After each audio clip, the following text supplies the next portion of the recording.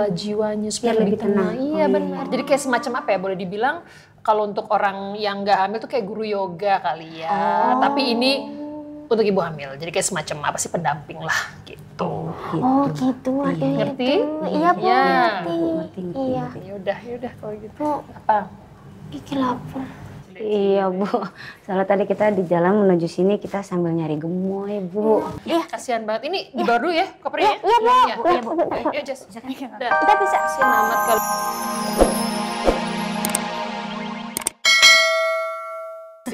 Boleh di sini aja Bu. Oke.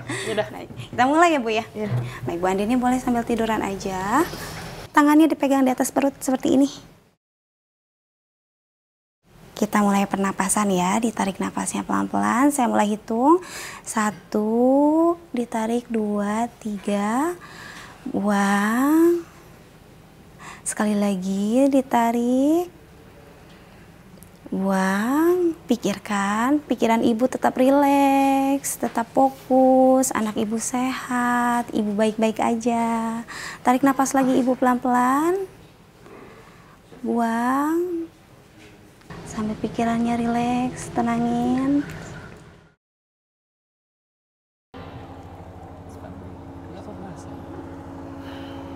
Periksa aja Pak. Iya, periksa aja. Ada polisi tuh. Mungkin di situ rumahnya.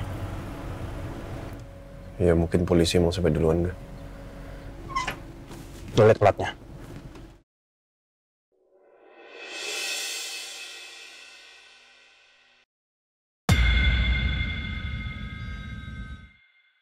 Sama? Sama nggak?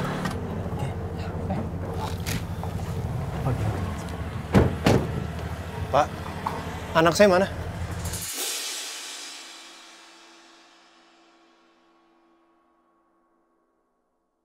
Sabar dulu Pak. Pak Manto ini memang yang memiliki mobil bak terbuka itu. Tapi dia tidak merasa kalau membawa anak kecil di dalam mobil tersebut. Enggak Pak. Teman saya jelas-jelas melihat anak saya ada di atas mobil ini Pak. Ya periksa aja Pak.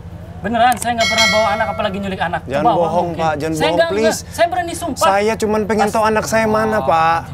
Saya nggak pernah bawa anak apalagi nyulik anak Pak. Saya cari sendiri Pak. Reyna! Reyna! Nak!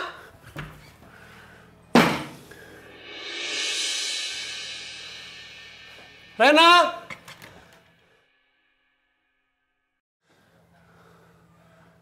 Sayang di papa nak! Reyna!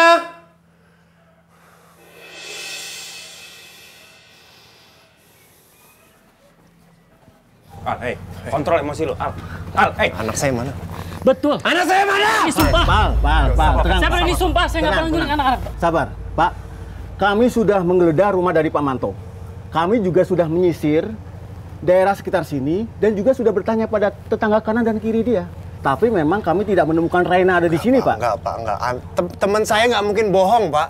Teman saya itu udah seperti keluarga saya sendiri, Pak. Udah pasti dia tahu persis Reyna itu seperti apa, Pak. Dan dia melihat Reyna di atas mobil bak ini, Pak. Betul, ini memang mobil saya. Saya berani sumpah. Saya nggak nyulik anak Bapak. Astagfirullah. Pak, kami sudah melihat dan memeriksa mobil itu juga. Dan kami tidak menemukan kalau anak Bapak sampai dibawa sama Pak Manto sampai sini, Pak. Oke, sekarang gini aja, Al. Kita serahkan semua sama pihak kepolisian, ya.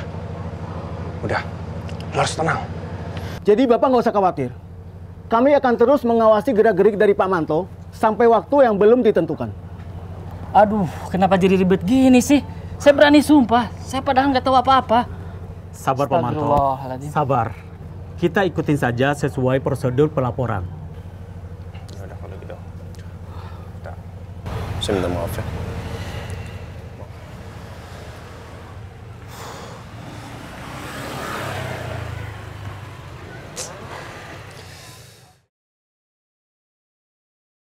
Ya Allah, nak, kamu di mana sih, nak? Kemana lagi papa harus cari kamu, sayang? Pulang ya. Lo harus sabar, Al. Aku bingung harus ngomong apa sama Andin sekarang.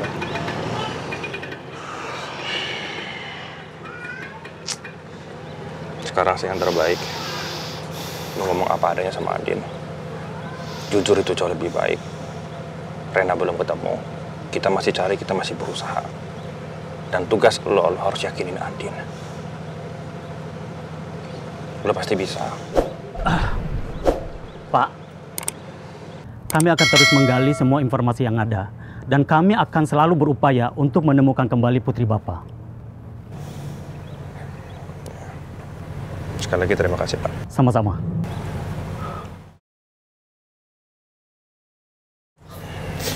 Terima kasih, Pak. Silakan.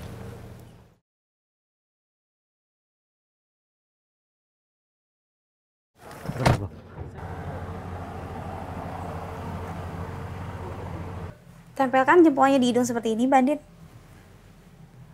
Lakukan inhale, tarik napas. Lalu pencet hidung sebelah kiri dengan kelingkingnya. Buang napasnya. Terus dilakukan berkali-kali. Pegang tangannya ke perut sambil sugestikan. Anak mama sehat, anak mama akan lahir sempurna. Terus dilakukan berulang-ulang. Afirmasikan yang baik-baik ya Mbak Andin ya. Lewat hidung ya? Iya, lewat hidung keluar. Okay. Tarik napas. Relax. Makasih ya. Iya, baik kan ya Mbak Andin? Thank you ya. Iya. Nah, ini kalau misalnya tensinya tinggi atau apa, ya kita berharap turun ya. Itu masih bisa lahiran normal atau sesar sih Mbak Desi? Untuk kasus seperti ini sih biasanya kalau misalnya meskipun tensinya tinggi, kalau kita melakukan afirmasi terus-terusan seperti ini, insya Allah lahirnya akan normal tanpa sesar. Alhamdulillah. Semoga normal, tapi kalaupun misalnya sesar pun, it's okay, nggak apa-apa. Yang nyaman buat kamu dan bayi ya. Optimis terus. Terima kasih ya. Iya, sama-sama. Yang penting kan mami sama bibinya sehat ya. Iya. Sekali lagi terima kasih ya Mbak Desi ya. Iya, sama-sama. Selamat siang Mbak Andin, kita lepas kateternya ya. Oh, mau lepas kateter. Yaudah, kalau gitu Mama boleh tinggalin kamu. Mama sama Jessie mau get some lunch. Ya. Ya, oke ya, nggak apa ya, sama Mbak Desi ya. Ya. Udah, sebentar ya, saya tinggal dulu ya. Oke. Hati-hati, Bu. Iya. Ya. Telepon Mbak Andin kalau ada apa-apa. Go.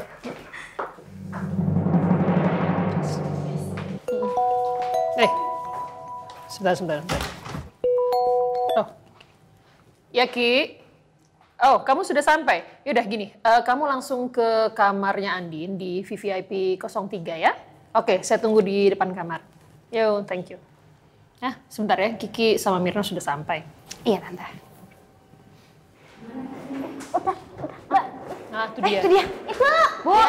Ya ampun, nyampe juga kalian. Aduh. Ibu gimana keadaannya Mbak Andin? Iya, Bu. Alhamdulillah Andin sudah lebih baik ya.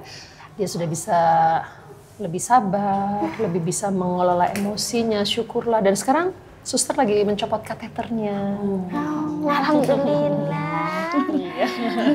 Iya nih, tapi kita habis dilepas kateter juga belum bisa masuk, soalnya masih ada doulanya ya Tante. Oh iya betul. Hah? Bu. Doula. Doula itu apa? Jadi doula itu apa ya, istilahnya tuh dia kayak semacam pembimbing atau yang menemani ibu hamil untuk bisa mengelola emosi, mengelola jiwanya supaya lebih tenang. Iya benar. Jadi kayak semacam apa ya, boleh dibilang kalau untuk orang yang nggak hamil tuh kayak guru yoga kali ya. Tapi ini untuk ibu hamil, jadi kayak semacam apa sih, pendamping lah gitu. Oh gitu, Ngerti? Iya Bu, Ngerti. Iya. Yaudah kalau gitu. Bu, Apa? Kiki lapar. Iya Bu, soalnya tadi kita di jalan menuju sini kita sambil nyari gemoy Bu. Iya, kasihan banget. Ini dibawa dulu ya kopernya. Iya, Bu. Iya, Bu. Yuk, Jess. Udah. Kita bisa. Kasihan amat kalau 1, 2, 3. Nih.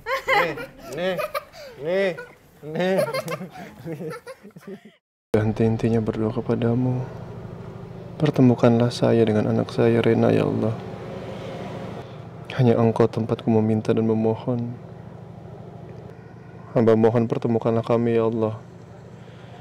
Agar kami bisa berkumpul seperti dulu. Amin ya Rabbal Alamin. Om, minta sedekahnya Om, saya belum makan. Kenapa, Adek? Saya belum makan. Bentar. Oh iya, ada. Saya kasih.